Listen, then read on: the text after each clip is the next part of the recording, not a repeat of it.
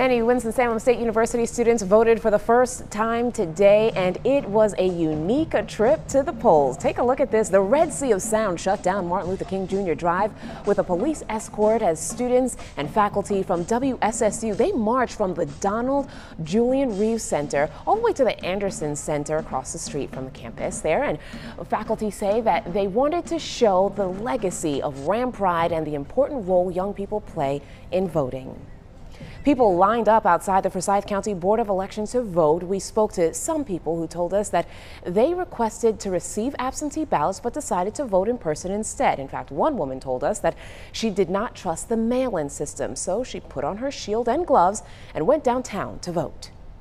It's worth masking up and suiting up to get my vote counted.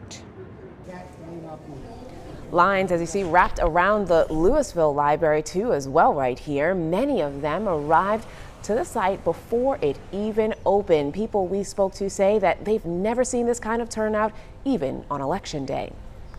And poll workers are taking extra steps to keep voters safe during the early voting period. They are routinely cleaning and disinfecting areas that are touched a lot, like doors, tables, and chairs. Many locations are also providing single-use pens. Voters are asked to wear masks, follow social distancing markers, and wash their hands before and after they cast their ballot.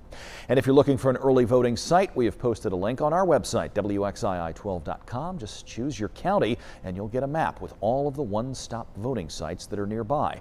Early voting continues through the end of this month.